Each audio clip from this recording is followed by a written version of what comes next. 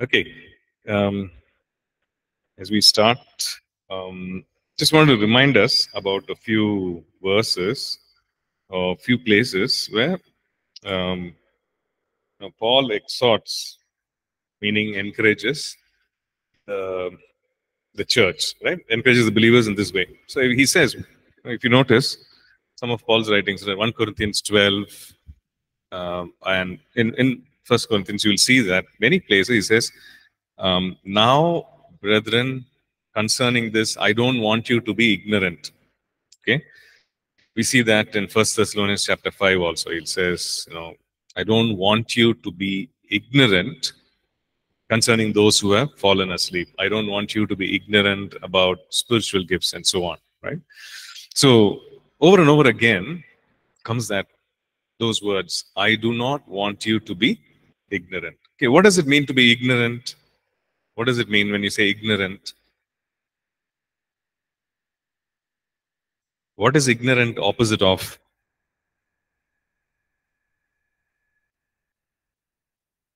Ignorance, opposite is?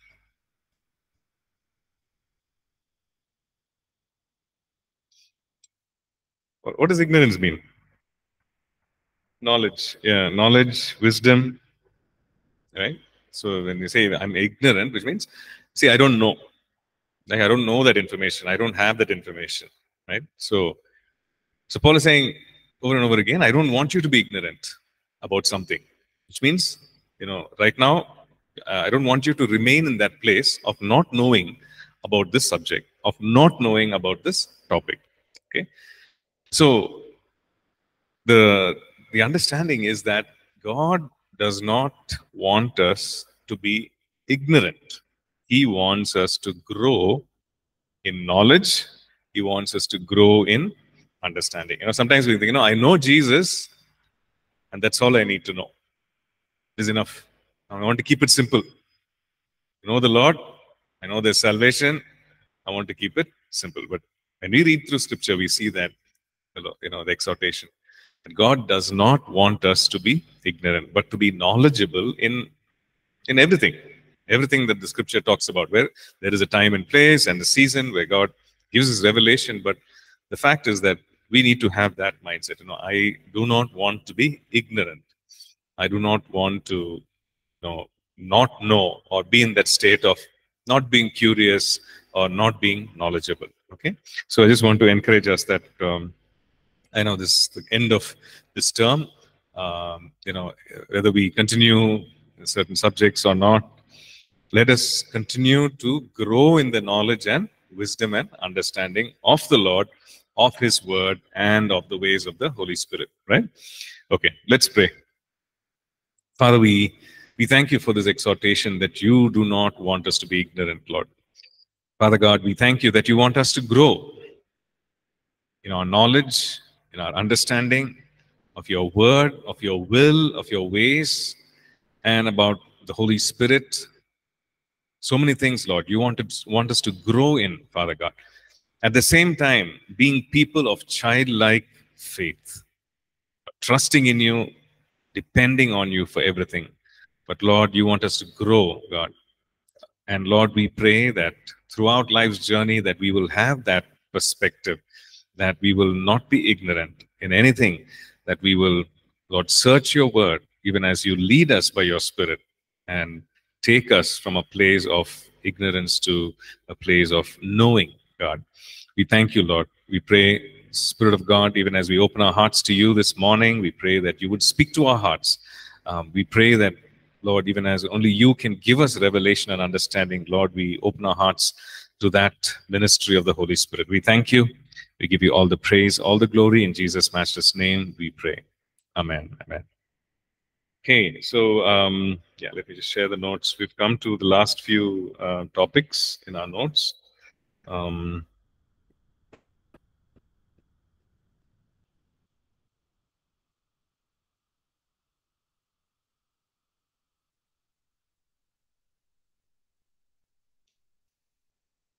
Okay, so I hope that's come up.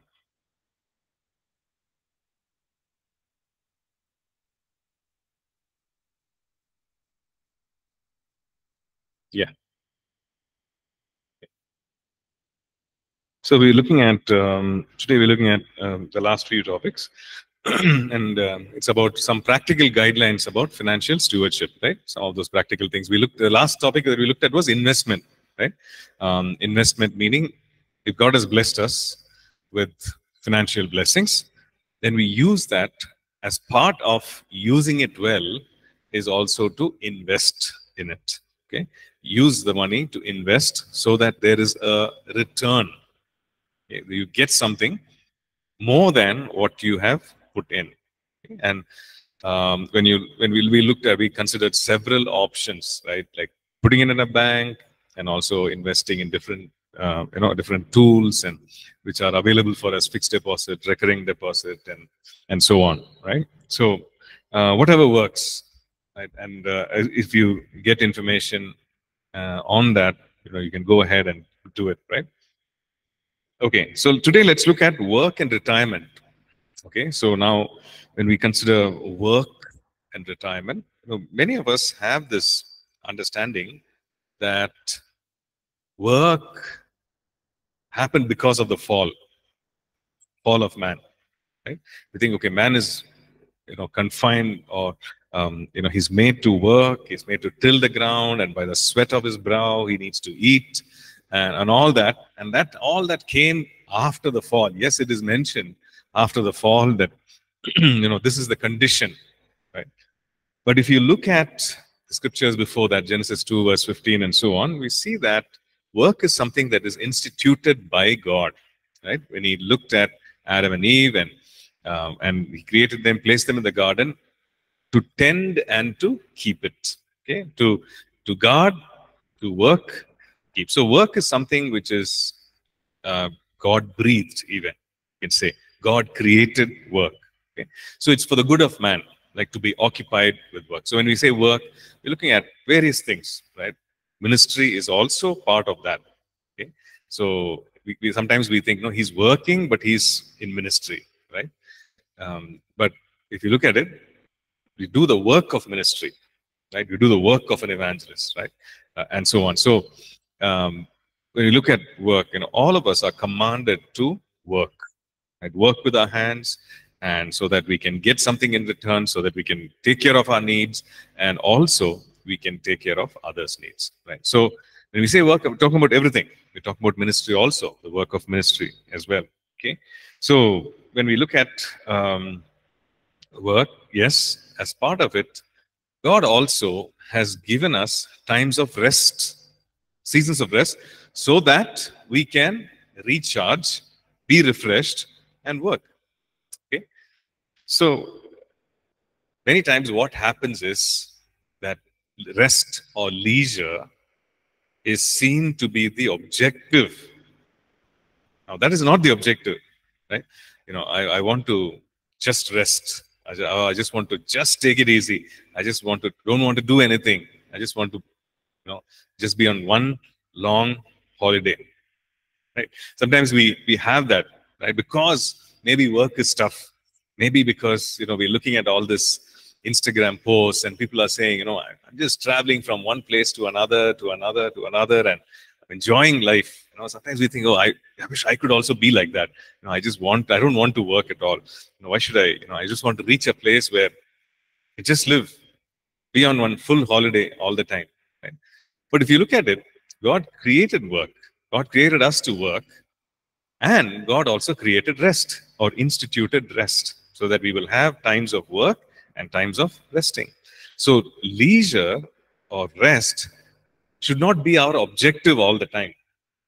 Okay, should not be saying, how can I rest, or how can I take it easy, or how can I, not work. That should not be our objective, because the whole of our lifetime we are called to work, and with that also have times of resting, which will refresh us, recharge our body and mind, so that we can work, right? So God calls us, and along with that call comes the uh, work, the details of the work. Where should I be? What should I do? What should I be engaged in, involved in? All that comes attached to the call, right?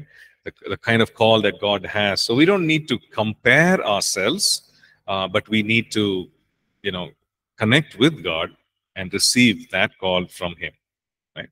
So God leads us in seasons to bring us to the fullness of what He wants us to step into in terms of work and in terms of work and leisure and so on, right? So when it comes to work, yes, there will come a time, or we will reach a place in life with regard to age and capability. They will say, okay, I want to retire. Okay, what does retire mean? Retire means that you don't do, or you're not intensely involved in work, but you pull back a little because maybe you've reached an age, physically you're not able, or maybe many years from now. Okay, so we need to consider that also. Think about that. Okay, right. So what will help us is some financial planning right now. Okay, it might not be much. We may not be making much money. We may not be receiving much money, but we can think about it. Okay, what can I do? Right? When I reach that place of retirement, what should I do? Or how should I start investing now so that there can be some flow of money so that I can take care of retirement years. Okay, not to fear, but to think and plan. It's always good to do that, right? And God will give us ideas. God will lead you. Okay. Okay. Next one. This whole thing of net worth. Okay. So, when we look at something, let's say, okay, when you look at your phone, okay, so how much is it worth? Sorry, 12,000. 12,000 is when you bought it. Okay, but now how much is it worth? 3, 4. Okay, so 3 or 4,000. Why? Sorry, you used it, and so if you need to sell it, it will probably be worth 3,000 or 4,000, right? Okay, if it's in good condition, and if it's not broken, etc. Okay, so the value of every product that you have, whether it's a water bottle, whether it's a your watch, has a worth. Okay, so how much are you worth? Right? If we were to ask, okay, how much am I worth? So in financial terms, if you look at it, see, definitely we are worth much in God's eyes. Maybe not in our own estimation, we may not be, say, I'm not worth much. We might think like that. But we are supposed to look at ourselves through God's eyes. And God assigns value and worth, because He says He so loved the world that He came, that He gave to redeem. So we know that we are of high value to Him. Okay. So, and that value does not go down. Okay, now you said, okay, when I bought it, it was 12,000, now it's 3 or 4. But your value does not go down with God. In His eyes, the value is the same. He loves us the same. Okay? Which is something amazing. That in God's eyes, it is, if it's 12,000, it remains 12,000. Does not go down. Just because, you are older, or just because whatever reason, right? So our worth remains the same with God. He values us. He values us. He loves us. He cares for us. Okay. But in strictly financial terms, if we were to, in terms of, when I say financial terms, in terms of money and in terms of things that you own, possess, we can calculate how much we are worth. It depends on what is our investment, what is our bank balance, what are the things that I have, possess. Is it good to do that? Or is it, and why do we do that? The motive is the thing, why do we want to do that? Well, it's good to do that because you can assess and see what are the things that we have, what are the blessings that we are enjoying. Okay, it is good to do that in times of maybe a crisis, or maybe if someone is very deep in debt. Right? It's good to do that, especially when it comes to debt and repayment of debt. And if somebody doesn't have any money, it's good to assess and see, okay, what are the assets that we have? Assets meaning, is it their land? Is there some jewelry? Is there some money that I put away? Something that it's there hidden away that I forgot about it, or maybe we put money in some fixed deposit. We forgot about that. It matured. We didn't draw it out. Something like that, right? So to consider that and see, okay, what is the value? What is the net worth? So that it can be useful for repayment. Okay? So it's good to assess purely in terms of seeing, okay, how much God has blessed us. We are thankful for that. How can we be a blessing to others, right? And in terms of crisis, it's good to know, okay, this is so much I have, therefore I can do this. I can maybe sell it off, I can repay, and things like that. Okay, so but net worth is something we need to understand. It goes beyond money, right? Not just money, but it's the value which God assigns for us. Okay, so you will see in the market, in the market, in the sense of when you read about in the papers, and you see this is a high net worth individual. This person is valued as so many crores, which means that he has so much wealth. Like if he sells off everything, this is what he will get. So you will read that, you will see that in the papers and so on. But the thing is that our value is assigned by God. We need to understand that. Our value of every human being cannot be just measured in rupees and paise, but it is actually something that is assigned by God. But it's good for us to do that exercise to know ourselves. Okay, to like I said, to see what kind of blessings are we enjoying, and how much God has blessed us. To be grateful to God. Okay. Yeah, I'm not going through all the scriptures mentioned here, but yeah, let's just read. Just 1 second. Okay. Yeah, I just want to turn to Psalm 20, verse 7. Okay, it says, "Some trust in chariots and some in horses." Okay, some trust in chariots, some in horses. Okay, so what does that talk about? It means they're thinking about the two-wheelers and four-wheelers and whatnot. Okay, that's what they're talking about. Okay, I would drive a Benz, or I drive a BMW. Some trust in horses and some chariots, but we will remember the name of the Lord. That's what the psalmist says. Okay, so we will remember the name of the Lord. It's not that we don't have chariots or horses. Okay, irrespective of whether we have chariots and horses, we will remember the name of the Lord. Okay, irrespective of whatever worth, in terms of finances we have, but we will remember the name of the Lord. That's the thing, which means that we esteem God. We know whom we have trusted, and these are, to trust in wealth or riches is, it's not foundational, or it's not solid ground, but we will trust in the name of the Lord. Okay, that's what the psalmist says, right? Yeah, okay. Let's remember that. Okay, taxes. We saw, tax is something. Whom do we pay the tax to? It goes to the government. Okay, it comes in different ways. When you buy some product, there is a goods and services tax, GST, which is added to it. So we, of everything, the government gets revenue through taxes.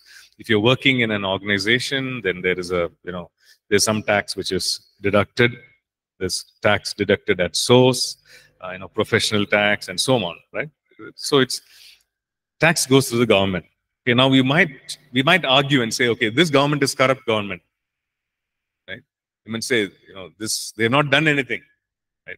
Look at the road, look at the electricity, like things are so much better now, but sometimes we can ask those questions. So they've not done anything. Why should I pay taxes, right?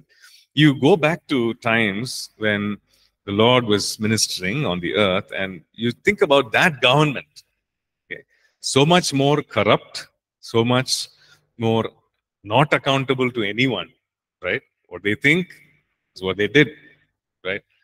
So at such a time, the Lord said, when it came to taxes, to pay what is due. Okay, so we understand that, okay, if there is a tax and it is something that is due to the government, and then we will pay it. Okay, so when you look at, okay, let's say you're getting a salary or you're getting whatever tax that needs to be paid, even in ministry, when we look at ministry, let's say you start a church, there are some guidelines, right? And you will learn more about that in the last year, church administration, right? So we see for ministry, we are supposed to be accountable to God, to people, which means the law of the land, right? So that people will not point fingers, people will not accuse. So when it comes to taxes, we are supposed to pay taxes. Okay, so never forget that, right? But the government itself gives us some benefits, right? So we can find that out. Okay, if we invest in some things, then we don't have to pay so much of a tax, or we don't have to pay a high tax. The tax can be reduced. Okay, and if you're giving to a charitable institution, for example, an NGO, which is doing some good work among poor people, right? So when you're contributing to that, then there is certain, in certain cases, there is what is called, section 80G, it's called. So when you make a contribution, then your tax, the tax that you're due to pay, is marginally reduced. Okay, so things like that. So in the West, in the US, I've heard that when people contribute to church or any ministry, then that is, they have tax benefits, right? But it's not so in our country. Like in India, those of you who are watching through e-learning, maybe in your country, the policies could be different. There could be some benefits when you contribute to a ministry or church or whatever, or, some NGO or non-governmental organizations, but this is how it is, So we can make use of that, okay? We are not avoiding tax when we do those things. So it is legal, like it is instituted by the government. It's recognized by the government that when you support some good work that is being done through these organizations, then there is a reduction in the tax that you need to pay. So we can always do that, and the government gives some subsidies, like, okay, if you're working in an organization and some amount of money goes to your children's fees, education, right? Then again, there is some kind of a reduction, okay, marginal reductions. These are all small things, but then all this adds up to substantial reduction in tax. So the question is, is it okay to do that or not? Yes, it's okay to do that, right? Because it's recognized by the government and it is legal. Okay. But what is not okay is totally avoiding payment of tax, right? So as long as these kind of policies are there, it's okay. We can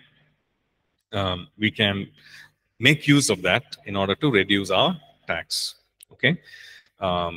Because it's money that we've earned and out of which we are paying taxes. So if there is something, we need to be, again, aware of this, right? Sometimes we are not aware. Hey, I can do this. I can probably invest in a, let's say there's something called NSC, right? National Savings Scheme, right? The post office and so on. So you use that, and then there is some kind of a reduction in the tax. Suppose you're investing in NSC, and it's within that financial year. Okay, so it's not like, okay, I invested some 3 years ago, but I can make use of that information to reduce my tax. No, it's within that financial year. Financial year is April of a particular year till the March of next year. In India, it works like that, right? Some countries have a calendar year, January to December, okay, as the financial year, which means all the accounting, all the tax payment and everything needs to be within that. Okay? Whereas for us here in India, it's April. Now we are coming to April. We are in April, right? So financial year has started 2024 till March of 2025. That's the financial year. Okay. Okay, life insurance. What do you know about life insurance? Is life insurance is it okay or not? Why is it okay? If it's not okay, why is it not okay? Yeah, I can use the mic. Sorry. When you are taking the life insurance, Ah. you need to pay the EMIs and all. Yeah, But later, if premium. anything happen, it is a security. At the time when you need it, the money will come. It's like according to the scheme, what the return you will get on the basis you will like. It's like if it is a health insurance or if it is a life insurance. So according to the terms and all, what how much return you will get by investing in that. So it's like it's beneficial actually. It's necessary. You can take it. So is it lack of faith in God? Oh, it's not like that. It's just planning. It's just you're planning for your future. That is the thing. Okay. Right. So, yeah. So like, yeah, go ahead. It's okay to be wise and take a life insurance, but it is not okay to be completely reliant on that and overly insure yourself. Yeah, like we saw in Psalm 20, verse 7, this again, it extends to all these things. We're not putting our faith and trust and life in this one thing, but our trust is in God, our hope is in Him, right? But this is something that you can plan when you say life insurance. Okay, it is some amount of money. You take a policy, and some amount of money which is paid. Sometimes it's monthly, sometimes it's once in 6 months, or sometimes it's annual. Okay, and that amount that you pay is called a premium, insurance premium, right? So you pay that. Then what happens? This for an extended period of time. So every year you keep paying, and it has a maturity date. Okay, maybe 15 years, maybe 20 years. It depends. So there is a maturity. So at the end of the maturity date, there is a payment which comes. Okay. Let's say something happens. Okay, which means the Lord invites you to go up. Okay, or maybe some kind of you're martyred for working for the kingdom. What happens is the people whom you nominated in the policy, right, saying these are the beneficiaries. If something happens to me, then my wife, my children, or my brother, my sister, whatever it is, these are the beneficiaries of it. So all they need to do is take that policy. So which means that we need to inform our family or inform the beneficiaries, hey, there is such a policy, right? In the event of anything happening, you can actually access it. You can go to the company from which the policy was taken, show the policy, show the proof of death, which means death certificate, right? And the benefit of that policy comes to your family, which is a good thing, right? Now, if you look at Elisha and what happened then, we see that the widow, we don't know why they came to that place of debt. We don't know, right? Maybe this is one of the prophets, right, who passed away. So we don't know how they ended up in debt, but it was a difficult situation. Now the prophet is not there. Now the widow is there, and the children are there, and they have to repay the debt, and it's a difficult situation because she's saying the creditors are coming. They will come to take away, so we don't have anything. And then God intervenes and they are able to pay back. So this insurance is something that would help in the event of something happening. Okay, then the beneficiaries, which is our family members, they are taken care of. Okay. Well, there are some people who say, for me, I don't want to take life insurance policy. Like there are some people who say that. And I know some people who say, no insurance policy. Doesn't matter. Whatever happens, let it happen, kind of thing. Fine, we respect their choice, but this is something that is available for us. It doesn't mean that I I don't have faith in God, or it doesn't mean that, I don't trust Him to keep my life, to save my life. No. But it's also possible, there are too many factors. It's also possible that, yes, something could happen. And in the event of that, no, it's not in the knowledge of God, not in the, without God knowing. No, God knows it, right? But something happens and the family is taken care of. Okay. So insurance, we have life insurance, we have, like Saga said, there is health insurance, etc., which can actually benefit us, right? So, when we come to a place of, or when we reach a place of maybe some kind of a income, steady income, then we can consider this, right? We can consider this, and I believe there are some policies where you pay 1 rupee, something. They made it very easy, right? Even if you book a train ticket on your app, you get, right, health insurance for that journey, right? And it's some 1 rupee or 2 rupees for that particular journey. Okay, and you mention who are your beneficiaries and so on. So yeah, it is useful in that sense. Okay, so think about it. That is something for us to plan. Okay, ensuring ensuring a life, health, and so on. Okay, two more things. Okay, which is transfer of wealth, in a sense. Okay, the Bible talks about that we leaving an inheritance for others. Others meaning, your children, probably family, leaving an inheritance. Now, it doesn't say, you need to leave so much. It has to be lakhs and lakhs or crores and crores. But whatever it is, right? It says a good man leaves an inheritance for children and children's children, like 2 generations, right? So it doesn't specify the money. Okay? So this is something that we can also think about, right? After I go, after I pass away, something of a physical nature, financial nature, right? Something that is an asset, maybe, which can be left, which can be given to our family, right? So that it can be like something that will bless them, something that takes care of their needs. Okay, so that is what we mean by, something that is planned and a transfer of wealth. Okay, and this also, the planning for that is during our lifetime. Okay, we plan and say, okay, so what are we doing? We are actually thinking ahead and saying, okay, I'm putting away this so that after I'm gone, it can be a blessing to my spouse or my children or whoever else. And it really helps us. So it's again comes under the purview of being a good steward. Okay, God has blessed me this, so I want to steward this well. Some people have been so generous, right? So some people write or will or leave their entire wealth to maybe an educational institution, maybe an orphanage, right? Maybe a ministry, right? Something that they have been blessed with, or something that they see there is a need, and so they pass it on, right? So, yeah. It's a small observation. In the recent past, there are quite a few of them, who are in a different level of riches and,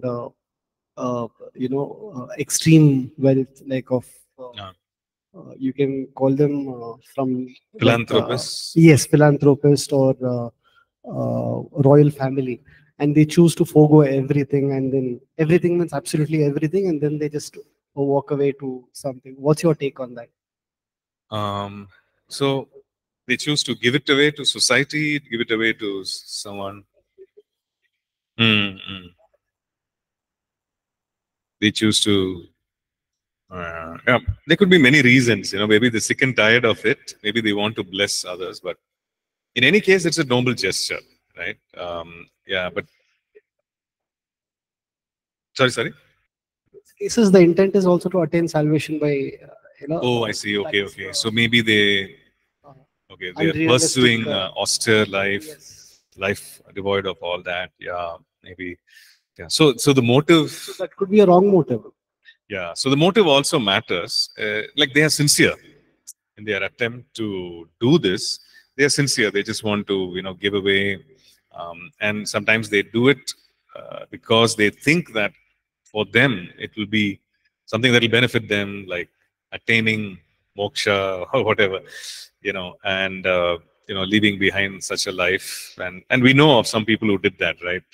Mahavir Jain, Gautama Buddha, all those people who did that, and it was in pursuit of something, the pursuit of spiritual enlightenment, and they felt that this was hindering, and so they said, well, the motive is this: we need to appreciate the sincerity, and also see that, hey, they have a hunger which goes beyond wealth, a spiritual hunger. I mean, we can appreciate that, but and if possible, guide. So that's the thing. But yeah, obviously this is going to help someone, right? But whether they are being helped is a question. That's the thing. Yeah. Right. Okay. So again, transfer of wealth. It's something that we can think of, right? Think of and plan ahead. Okay. Then the last thing is that when it comes to the next generation, okay, when it comes to the next generation, suppose you're leaving behind whatever wealth or whatever, it could be land, house, whatever. They should know how to handle it, right? How to handle it, meaning not just spend it, but they should know how to use it well, right? So when it comes to the next generation, when it comes to children, maybe grandchildren, they need to be trained. We see again, over and over again, the need for the next generation to know what we know and even more when it comes to money. Like for example, in our family, we never talked about money. Okay, we never talked about money in the sense, what we should do with money, or these are the options that are available, right? We never talked about it at a young age. It was always, don't talk about it. It was always something like a taboo. Okay, sitting around and talking, don't talk about money. No, forget it. No, that's all big people. They will talk. Elders. No, why do you want to know? Suppose you ask, how much is my fees, school fees? Why do you want to know? Right? So leave it to the elders. But the thing is that children need to know, and not to burden them, but they need to know how money functions. Right? They need to know how to use money, how not to abuse money. Right? They need to know the right perspective. All the things that we've looked at, that God is the God who provides, that God is not against money, right? But we need to be careful. There could be hindrances to receiving, the very things, the blessing that God wants to give. There could be hindrances. And our own motive and our own attitude could be a hindrance, right? Or our ignorance of it. And they need to know that there is a real enemy who comes to steal, kill, and destroy, right? We read in Malachi that he's a devourer. So all these principles, they need to know, and they need to know right from a young age. Okay, I know of a father in our church, right? I know of a father who actually has like 1-hour teaching sessions, okay, every Saturday. Like if not all Saturdays, right? Saturdays, he takes time to teach his children. Now his children are teenagers. One is in the last year of school, the other one is in college. But he takes time to teach them. These are options. This is how you can save. This is how you can, sometimes I wish somebody told us, right? When we were younger. But that is something which is necessary. Like we teach them everything. Like we teach them how to cook. We teach them how to ride a vehicle. We teach them, okay, we want them to get a good education, etc. And about this also, about money, we need to teach them. Only then, when you leave something behind, they will be able to use it well. Okay, use it well meaning not just hoard it and keep it for themselves, or not spend everything away, but really be a good steward of it. Okay, so we need to. There needs to be some kind of a training, equipping, because if wealth is left, it will just go through. Right? They will not know what to do with it. Either they'll be too scared to spend it, too careful so that they won't use it anywhere, or they won't know the value of it because it was given to them, right? It was given to them one day. It's a huge amount. Oh, wow, they get excited. I can spend it on this, that, and the other, right? And it's all gone, right? So when we're saying, when we say to the next generation, of course, they will be adults when this wealth comes into them, right? As an inheritance or something that comes to them. They will be adults, but if they are not trained as children, then they will not have the right perspective. Okay? And training also would mean, what does the Word of God, what does God think about money in their lives? They need to know that, the biblical perspective of finances. Okay. And sometimes I remember while growing up, the constant thing that I heard, right, from my parents over and over again, hey, we are poor. I don't know if you have heard it. We are poor. We cannot afford it. So don't try to be like the other people. Be careful. Don't try to be like the other people. We are poor. We cannot afford it. So I grew up hearing this. I'm poor. I cannot afford. I'm poor. I cannot afford. Now, while it could be reality, yes, we are poor. We cannot afford all these things. That's a fact, right? But the truth is that we worship a God, and to Him belongs the cattle on 1,000 hills, the gold and the silver, they are His. And He is the one who gives generously without holding back. And He is Jehovah Jireh. Okay, so that aspect also, we need to know. Right? So the fact is this. Okay, today we cannot afford this. Tomorrow maybe we cannot afford this. But that is not the final resting place. That is not the final destination. We are on a journey. God will take us. God will bless us. But, you have the right thing on money. Let not money hold you, but you hold it. Right? You control it. So that we need to know as children. So it is a mindset as well. Right? Not just skill and information about the money market or, saving schemes. Not just that, but also this mindset. Right? Okay. Okay, with that, we come to an end, or the end of this course.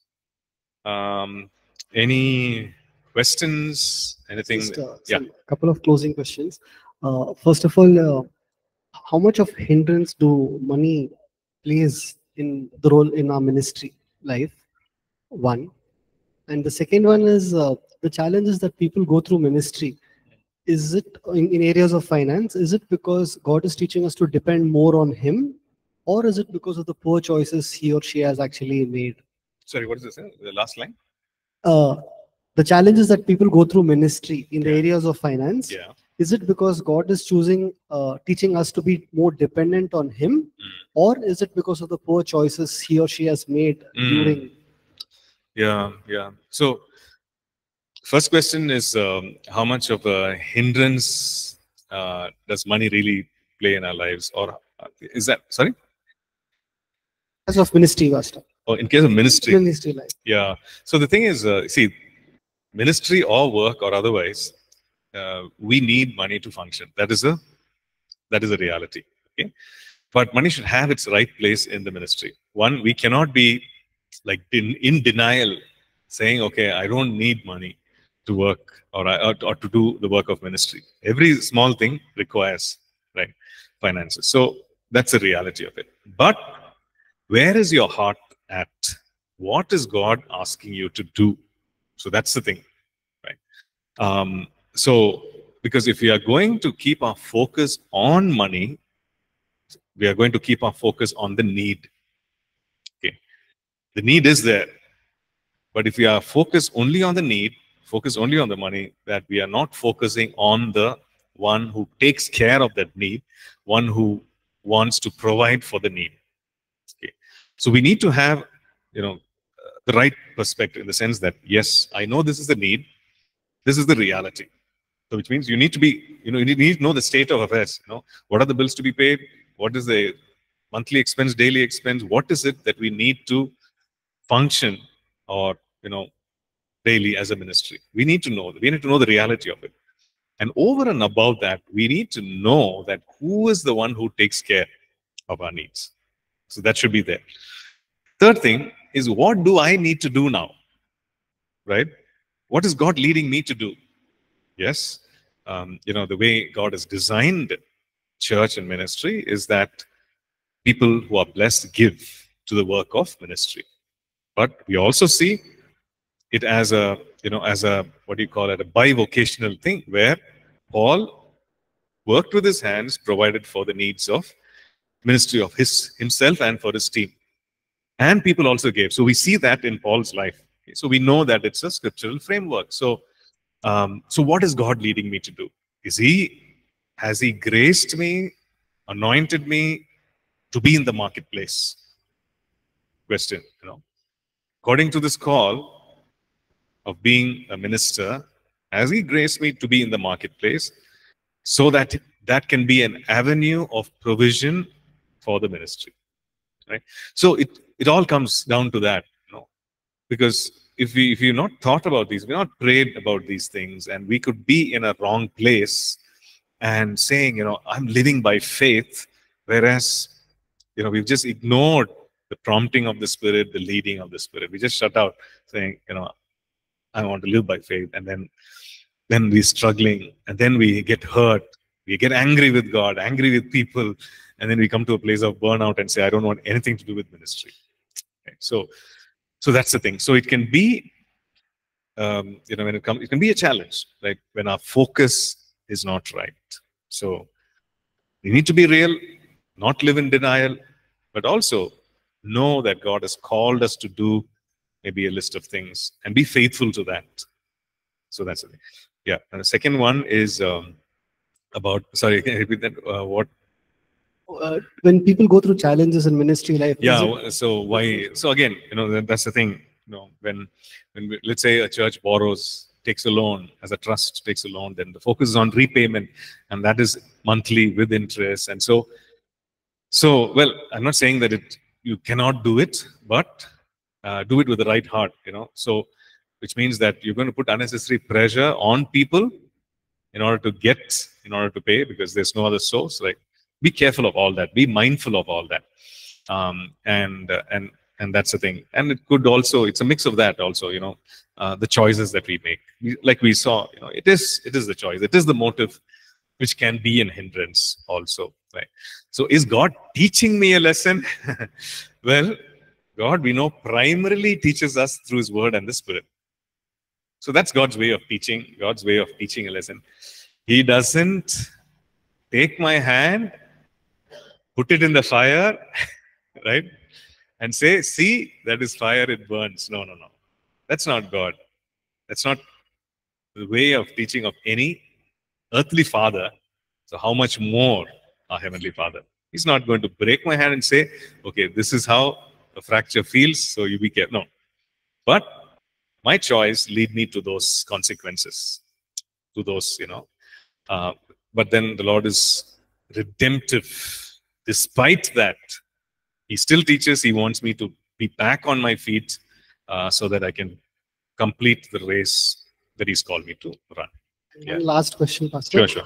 Is it okay, like, when you to do your ministry in whichever area God has called you, and to run your business or to do something so that you support your ministry without being dependent on people? I'm not talking in reference to being dependent on God. Yeah. So yeah, absolutely. It depends on the nature of ministry as well, because I know of people, and we see the scriptural example of like Paul, for example, in the New Testament, who did the work of ministry and was gainfully in this business of tent making. So that's why we said tent maker, that kind of thing, of people who do their work and then support it. So yeah, and also known people. So the nature of ministry is that, I know of a person who's passed away now, who worked in Chennai Port Trust, right? So in the harbor, and as an engineer, and all through his life, from the time God called him till he retired, he worked that way. He will work weekends, he will minister, And he was the work of an evangelist. So weekends he will travel. But tough. Saturday, Sunday, he travel, he'll be preaching somewhere. But everything he will take care of. You know, his travel and his stay and everything will come from his, you know, own thing. So that's something he said, God called me to do this and I will do it. So it's perfectly fine. Just be sure, right? Yeah, that's it. Okay. Okay. So with that, we come to an end of this course. Please do go through the notes again, check through it, and let it stay in our hearts, right? At least the broad concepts or the broad things that we looked at, the principles, let it stay with us so that we can, our life can change accordingly, right? Okay. Okay, Sanjay's question is, when will we get our final assignment? Yeah, so it will be this week, Sanjay. So this week we are on the 17th, yeah. So it'll be this week, the second quiz, right? E-learning students also around the same time, right? Okay, thank you so much. Hope to meet you all next semester. God bless. See you guys.